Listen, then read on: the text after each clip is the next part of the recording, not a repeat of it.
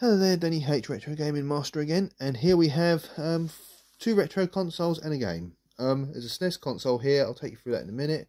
But over here is an N64. Unfortunately, it's an ntsc American version, as you can see by there. USA version. And this game here, as you can see with the ESRB logo on it, is American as well. So obviously these two are going together. I've decided to get rid of those two because there's not much I can do with them.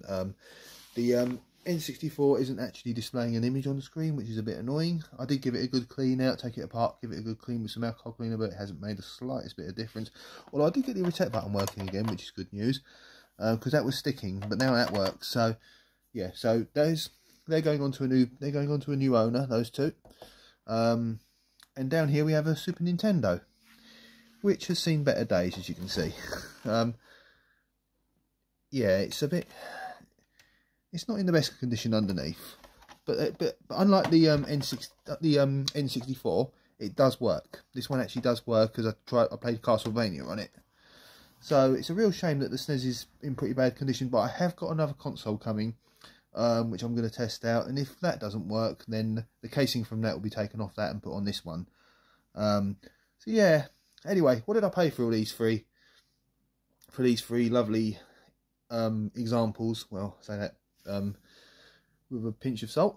Right, well, the N64, the American N64 and Top Gear game up there were £6, and the Super Nintendo was also £6. These were bought by the same person off Gumtree, so all of three of those just cost 12 quid.